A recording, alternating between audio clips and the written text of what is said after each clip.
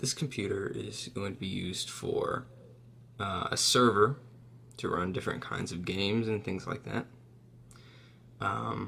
As you can see, this is my list. I didn't have to pay for all of this actually, and that's the main reason why I'm doing this server. It's because some of these items, namely the hard drive, RAM, and power supply, which isn't listed, I already have, and I did not need to pay for. I also have a license for Windows 7 that came with my old, well, no, not my old computer, my current computer, which I've upgraded to Windows 8. So, I am pretty sure that the license is going to work. But if it doesn't, I will be installing either Ubuntu or Debian Linux. So, let's just go over this build. It's going to be a Mini ITX running on the AMD A6 platform with the 5400K 3.6 GHz dual core. I probably could have gone with an i3 or a Pentium, but the reason I chose this one is because of its integrated graphics. It is very good for integrated graphics, so I'm thinking this computer will be more than a server actually. It'll be able to do basic gaming pretty much, run some games pretty well. It's things like Minecraft or Source Engine games like Dota 2, Team Fortress, stuff like that. It'll probably run very well. Also, of course, the price point. This was only $59.99 purchased. And I have this in an MSI Mini ITX motherboard that I actually got on eBay, which was, what's it called? Open box, I think. So it had already been opened but never really used. The hard drive that I have, I'll put in a DIY PC, or sometimes it's called Rosewill V3 plus BE Mini ITX. That's actually one of the smallest cases I was able to find that supports a standard power supply. And I also have 4 40mm fans and a fan controller. Also, this isn't actually like a real legitimate server. This is more like what you would consider a home media server. Really, I shouldn't be calling it a server at all, because all it is a computer that is going to run 24/7, whether it's in hibernate, sleep, or regular just running mode, and it's going to run gaming servers.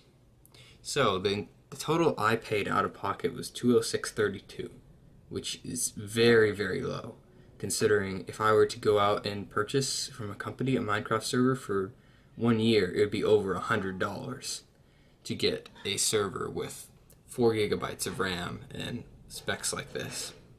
So overall, this is going to pay off within under 2 years. So this is a very good investment, at least I think. And because it's useful for other things other than gaming. Well, gaming server, that is. It is useful for gaming in addition to running gaming servers. And I could even convert it to run other types of servers, to do file sharing or web or things like that. Seagate Barracuda 500 GB. This was taken from a different computer that a friend had that is broken. It is SATA, so it's always good. It will be fast. 7200 RPM, of course. There's the power connectors there. It's really not focusing very well, but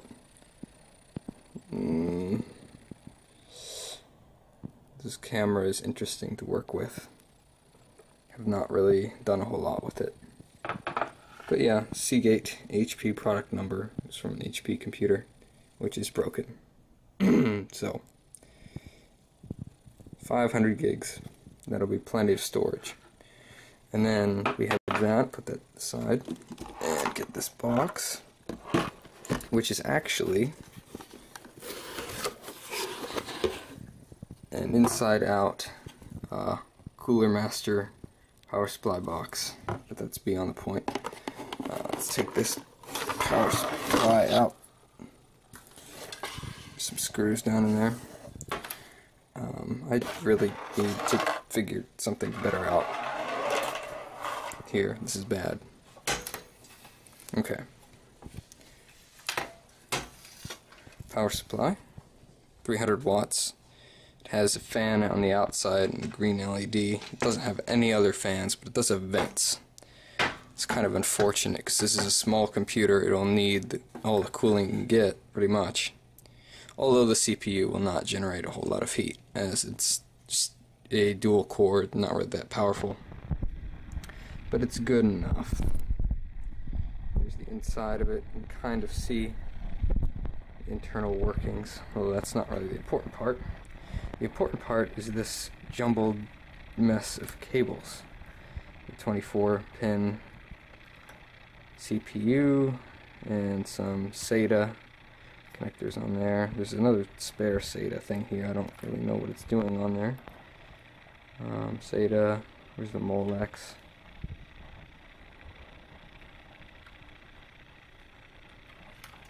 Not here. Okay, here's this. Good. Okay. I was pretty sure this had Molex on it, but it does not. Okay. That could cause problems. How does it not have a Molex anywhere on it? Because I need one. I need one Molex. I might have to steal a power supply from my old computer and place that one with this one. Need to investigate. As you can tell, none of this is done pre-recorded or anything, so you are experiencing this at the same time I am. And it's not really that good, because it won't work. I need a Molex for a fan. And there's no Molex on this power supply. So I'm gonna have to check into that, but for now, that's where I'm gonna leave it. I'm not sure if you can see it, but there is one large capacitor in there. Anyway, I did some research online about these SATA plugs, and I actually looked in the old computer, and it turns out it does have Molex connectors, which I assumed it would. That power supply. I think that one's also a 300, so it would work with this build. Actually, pretty much anything would work with this build. It's very low power. So I could basically take the power supply out of the old computer and put this one in instead. And it'd probably work perfectly fine, but the problem is I don't know if it would work perfectly fine. But anyway, the research I did, I found out that the cables for SATA, since I'm only going to be using them for a fan controller, all I need from this, I can actually cut the head off. All I'll need is the yellow and one of the black ones, I forget which one, but for the ground. Because the yellow is 12 volts positive. So, if I take these connectors off and strip the wires, I can basically just solder them on to the fan controller, which won't be a big deal at all because it's a fan controller. I'm pretty sure that'll work. And now if I was doing a hard drive or something like that, I definitely would not want to take any chances because that could really mess up the drive. But since it's just fans running through it, it shouldn't matter if it's 12 volts coming from a regular connector or 12 volts coming from a modified cable. But this part right here that I was talking about is, oh, come on, autofocus, do that. No, that didn't help. There, that's better.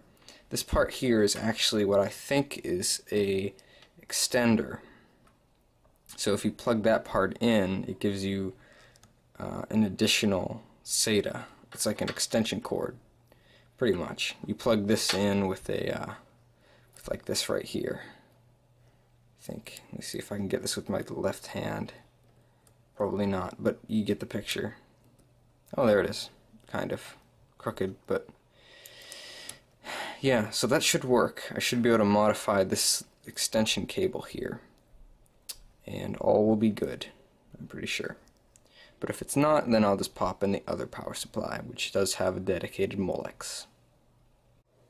So I pulled that twist tie off here, and I disconnected this power extender thing. For some reason that cable is white instead of yellow, but I don't think it really makes a difference. I think it's just supposed to look like that. I guess they ran out of yellow color or cable or something. But anyway, I undid all of that, and these cables are actually not too bad. Like when you bundle them all up, it's a pretty thin cable compared to other power supplies. And I think like some of these are, where's the one? Yeah, like this. It's all bent up and weird. Man, this camera has weird zoom. I'm zoomed all the way out. Yeah. I don't know. But you can see here it's a little bit messed up. The cable, it's kind of pulled out to the side. So I might try to disconnect all of these and either put new ones on or just use electrical tape or something. I think I'd rather use electrical tape because it's easier to get off and it looks better. Just like a black ring instead of having one of these plastic pieces, zip ties. So anyway, I think that is all for today. Pretty much the only thing I can do right now is format that hard drive, maybe. But once I get all the parts, I'll be back, and then we can actually start doing things. Should be getting them a few days. So the next time that we do this, I will have the parts, and we can begin construction of this new computer. So thank you all for watching, and I'll talk to you guys next time.